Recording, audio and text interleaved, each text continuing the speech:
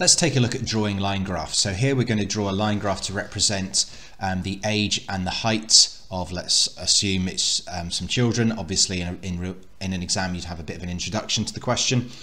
Because the year is on top, the age is going to be on the horizontal x-axis.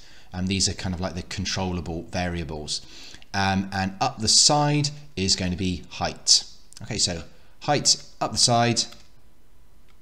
I'd probably put, I think years perhaps a bit confusing, probably age is makes a bit more sense here. So what we need to do is just think of the scales involved. Now the years go from 4 to 20, so I'll probably start at 0 and go all the way through to 20 in increments that make sense on the graph paper. It depends on the size of the graph paper you've got.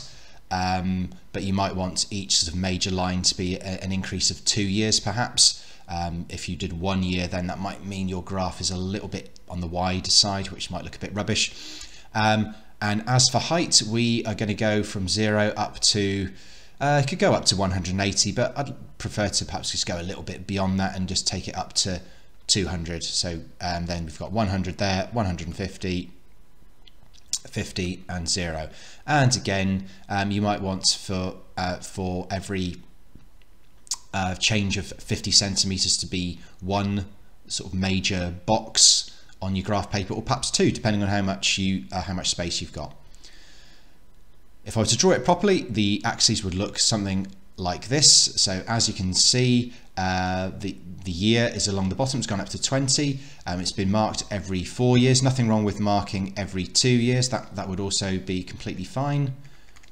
You could do every 1 year if you wanted, but it would start to be getting, it would be getting a little bit cluttered then. That's the only issue with that. And the height is going up to 200, marked in increments of 20, with each box representing a change of 10. Notice that the axes have been labelled, so they have labelled it with year rather than what I proposed, which is age.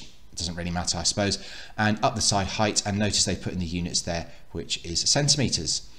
So what we need to do is year 4 equals 100 centimetres. So year 4, 100. So that is that point there. 8, 120. So year 8, 120 is right here. Year 12, 150 is there. Again, if you use a ruler, it makes sure that you're definitely staying on the right line, rather than accidentally drifting onto perhaps year 11 or year 13 there. Year 16 is 170, which is that point there.